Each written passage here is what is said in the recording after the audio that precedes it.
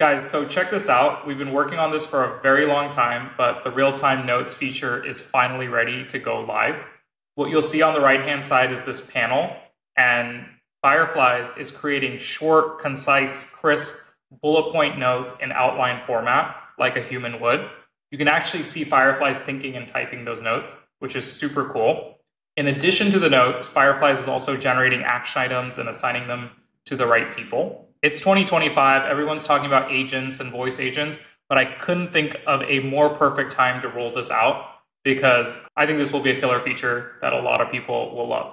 Now, if people want to actually see the full transcript, they can go click on the transcript tab and see that for themselves as well. And if they want to bookmark any important moments in the call, you'll see these 5 icons at the bottom, and you can bookmark important tasks and moments. Also, there's a soundbite feature here, so I can take the last 40 seconds of a meeting and turn that into a shareable soundbite clip. If it's been a very long meeting and you're getting distracted or you haven't been paying attention, you can simply ask Fred to summarize the meeting so far or ask any questions, and boom, it'll instantly give you those answers, so you're always paying attention on the call. I'm really excited for the launch of this. I've been using this almost every day.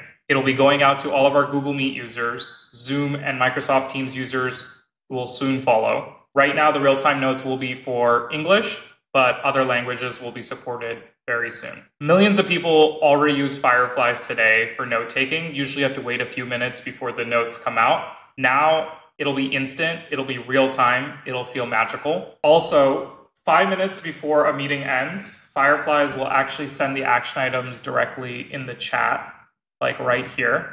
So all the action items assigned to all the right people. This is pretty cool. So even if I don't open the real-time panel, I can see the action items right here.